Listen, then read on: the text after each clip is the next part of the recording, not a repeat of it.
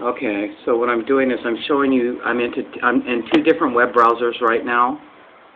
It is Friday, September 20th, 2013, 2024 Pacific Standard Time.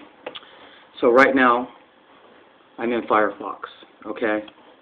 I guess you could put them a little closer. Firefox, right? Here's the web browser, the URL for Firefox, which is down here. Shows me that this show is not open. When I click on the web browser for this show, under Safari, okay, shows me I'm logged in. Go over here.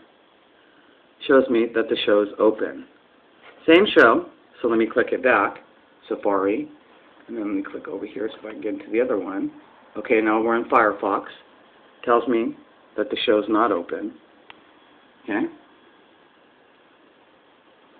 Firefox. Now let me get into Safari.